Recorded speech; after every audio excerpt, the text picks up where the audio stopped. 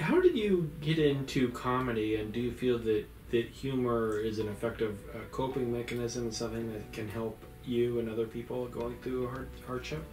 You know, comedy is it is a wonderful way to distract yourself. It's a creative way and a good way to get your mind into a different. It was just a natural fit. So yes, having comedy, being able to look at things through a funny lens and have a different perspective on it, takes the hurt and pain out of some of the most devastating things you have to go through, because you can go through those emotions of finding yourself to where you can get that release. And you can do it by, yes, you're going to cry, you're going to be frustrated. But then if you can take a step back and say, but you know what?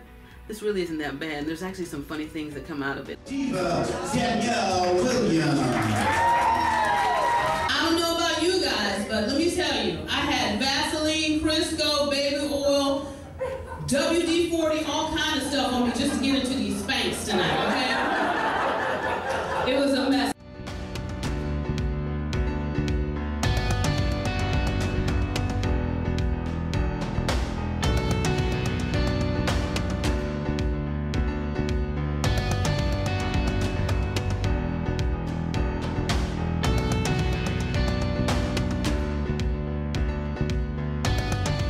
Well, let me see. I always tell people that my life was really good, because it was, and I enjoyed my life. I enjoy my life now.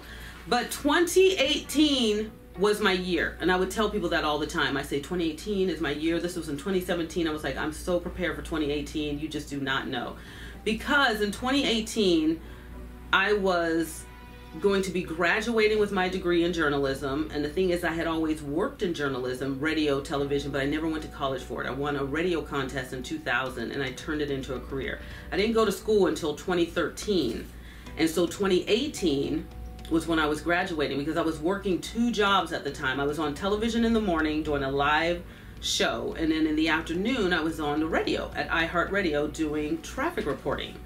And then in the evening, I was going to school. So in 2018, everything was kind of wrapping up and I was about to graduate. So that was what I was looking forward to in 2017, was making that new year coming into 2018. Prior to that, I've always taken care of myself, always worked out, always ate well. So I just amped it up a little bit more, because my goal was graduate, have my birthday in May, go to Miami, and I wanted to be in a bikini. So my goal was to amp up my exercise, change my diet a little bit, and I did, and I felt amazing. So May of 2018, I graduated with my journalism degree. I had my birthday, then I went to Miami and I celebrated in June, came back, was feeling good, just kept working out, kept living my good life. And then all of a sudden, I slowly started losing weight. But see, I thought my metabolism had revved up, and finally I was losing weight. And I've never been a skinny girl. I've always been super fit and healthy. So I was excited that I was losing weight. Then little by little, my back started hurting, and I couldn't figure out why. And I thought, oh, maybe because I'm working out a little bit more and my body is just, you know, finally saying enough is enough, and maybe I need to rest. So I did rest a little bit, and then nope, kept losing more weight. Back started intensifying and the pain. Then I went to my dentist. And my dentist said, well, you know, a few months ago we did that procedure and it looks like your gums are not healing like they should be. He goes, I can tell from your gums that internally you're sick. You're a little unhealthy. He goes, have you been sick? And I said, no, I haven't been sick. I've been working out. I'm feeling good. I said, my back hurts. I've been losing some weight, but I ain't been sick. He said, I want you to go to the doctor, because I can tell from your gums something is not right. Your body inside is telling me that something's off. Went to my doctor and he said, well, why are you losing all this weight? Let's just do a MRI on your spine. And at that point, I had dropped a lot of weight. I'll never forget this day, November 21st of 2018. My doctor says, well, I know what the problem is. At 94 pounds I was. You have stage 4 lung cancer. It's in your lower spine, it's in your pelvis, and it's in your shoulder. What? I've never smoked. I don't drink alcohol. I don't drink coffee. I've ate super clean. So part of me felt like my body had betrayed me. But that is what happened. And then from there, I was on a mission to not only just understand this cancer, wrap my head around it, but embrace it and figure out a way to make it my own, because now it was a part of me. I always tell people, my life is like a puzzle. I am the puzzle, but this was definitely a piece I did not understand, I didn't see coming, but this piece had invaded this puzzle, and I had to figure out why and figure out what I can do going forward to make sure that, because I was the sickest I'd ever been in my life, that I was still going to be here, because mentally and physically, I didn't feel like it was time for me to go. I didn't feel like that I was going to die, and so I never thought about dying. I always thought about the positive side of it. What can I do, and how can I make this better for me going forward? Because I knew I was doing everything right. So for me as a non-smoker, someone who worked out and ate healthy to get stage 4 lung cancer, there had to be a reason behind it. And so that was sort of my mission. I needed to find out what was the reason. Well, I got to Ironwood after I had made my diagnosis known. So at the time I was on television, and people would see me dropping weight, and they were trying to figure out why I was getting so thin. And they all thought I had an eating disorder. So when I made the announcement on television that I had the cancer, it was a little overwhelming and all that. But then my television career pretty much came to an end. I didn't have my job anymore because I had to start intensive treatment, and life had totally changed. So 30 days of intense radiation. So Dr. Kukunoor, who I absolutely love, was my doctor. My primary care doctor took and said, I have a friend who I want you to go see. And it was Dr. Kukunoor, and he right away just wrapped his head and everything in him around my diagnosis. And he took care of me. He made it, you know, his mission, like he does with all his patients. And so I had intense 30 days, every day for 30 days. Now, understand, it was the day before Thanksgiving I found out. So December 1st, I started radiation on my lower spine and my pelvis every day for 30 days. And so then the new year comes ringing in for 2019. And January, I had biopsies done on my lungs to see if I had a mutation so I can see what type of chemo I was going to receive. And I didn't have a mutation. So unfortunately, I had to get all of the, what I like to call the buffet of chemo. I was given the buffet of chemo because I had 5 different bags of medical solution. I called it my toxic cocktail. And I'm not someone who drinks alcohol, but I had a lot of toxic cocktails. And I didn't have my port yet, so I had to get all of my, you know, medicine administered through my veins. So it's constantly being stuck with needles. And I was a regular here at Ironwood, but I didn't let it get the best of me. I always embraced it. You know, once I heard myself say I have stage 4 lung cancer, in the very beginning, yes, that first, you know, couple of days, it was like tears, telling family and friends. But then I said, you know what? I have to move forward.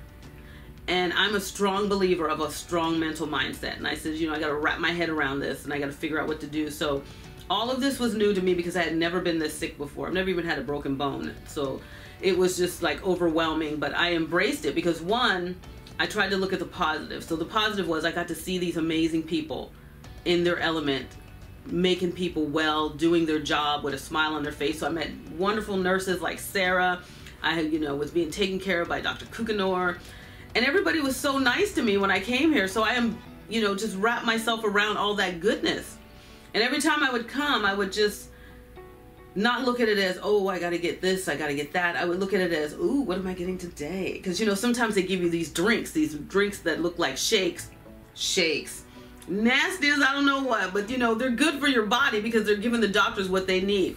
So I'd be like, what am I getting today? And then they'd be so cute about it because once you play along and they play along with you, it doesn't become as daunting. So they'd be like, you want mocha, you want berry, or you want vanilla? And so I was like, ooh, I love vanilla. So I would get vanilla shake. And I made fun of every experience and every visit I had coming here. And so it was wonderful. And I had the support of family and friends. And then I made friends while I was here. And I would do my hair and I would do my makeup and different things, you know, along the way just to make myself feel good and have a sense of normalcy. But each time I would celebrate every little milestone. So if it was like, you know, we didn't see this on the scan and we saw that, you know, 2 weeks ago, so it's getting better.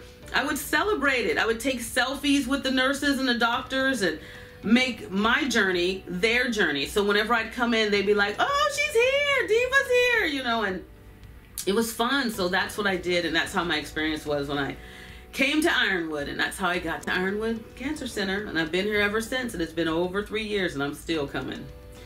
How did you get into comedy, and do you feel that that humor is an effective coping mechanism and something that can help you and other people going through a hardship? You know, comedy is it is a wonderful way to distract yourself. It's a creative way and a good way to get your mind into a different space. And for me, when I was first starting out my radio career in California, after I won the radio contest, my job as a morning show co-host was because I was living in California in a small town of Salinas, and Monterey is right next to Salinas. So on Thursdays, I would go down to Monterey to the comedy club, and I would warm up the audience, bring up the comedians, and then Friday morning, the comedian, the headliner, would be on our morning show, and he would encourage people. We'd do jokes with him, have fun with him in the studio, and he would encourage people to come see him perform.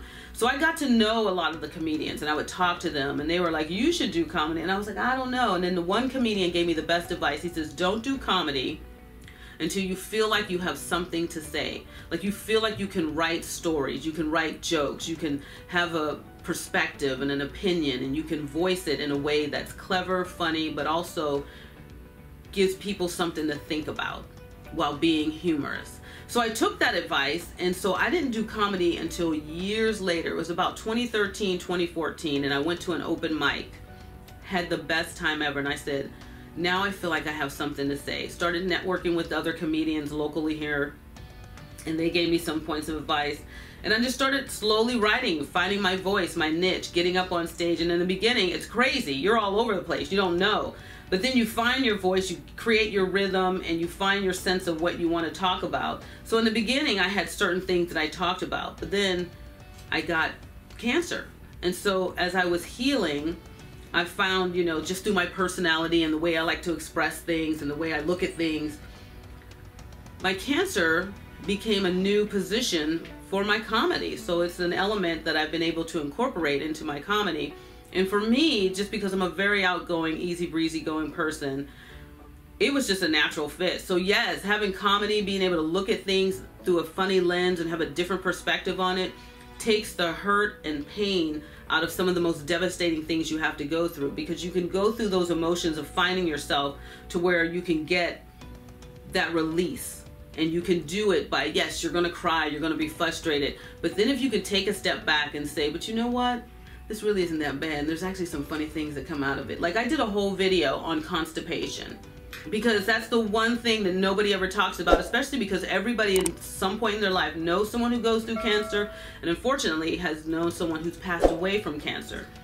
Those medications will back you up, and it is no joke. So I found it to be quite humorous, and so I talked about it, and people were like, nobody ever talks about that. There was a breath of fresh air, because then when I had friends who unfortunately had somebody in their life get cancer, they knew that they were going to have to address the constipation. So I gave them things that helped me get through it, and it worked for them. So having a sense of humor opens up doors of communication. You can look at things differently, and ultimately something so daunting as cancer really doesn't stand a chance when you have a sense of humor. You pretty much squash it at that point.